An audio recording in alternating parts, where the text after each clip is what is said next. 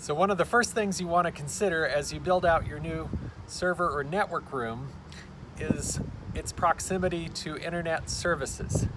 So this is something that is often overlooked when you're choosing an office, but nowadays it's not maybe as important to be by the railroad tracks or something like that as it is to be right by fast internet service. So one advantage of this building that we're at is that it is serviced by two service providers.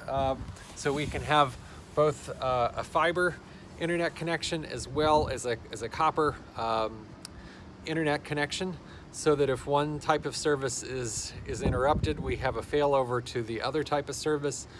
There's also good cell service at the building. These are all things that I would highly recommend looking into, because this can add literally hundreds of dollars a month in extra costs, which, if you think about it like a mortgage, that would be quite a bit more money, extra money that you'd be putting towards the building if you find out that you don't have good internet at the site.